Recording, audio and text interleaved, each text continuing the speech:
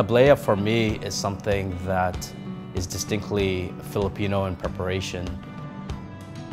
It was important for me to understand, as a chocolatier, the different preparation of chocolate.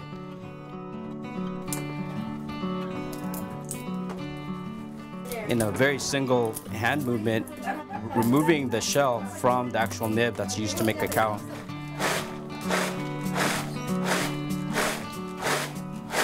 And then once you get into that cacao nib, then you could grind that up and then make that into your cacao mixture, where you would combine that with sugar.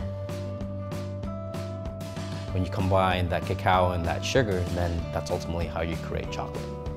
And depending on the different ratios, depending on if you put milk powder, you know, the range is vast. You can make your milk chocolates, your dark chocolates, you can make semi-sweet chocolates.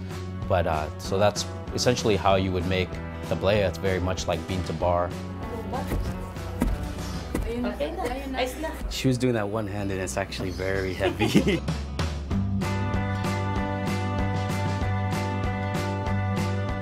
Because you're in the tropics and you need to make sure that you have it, you know, shelf stable, and it's rolled into a ball or rolled into discs, and that's why, since it's rolled into a disc and it looks like that, that's why it's called Tablea or tablets.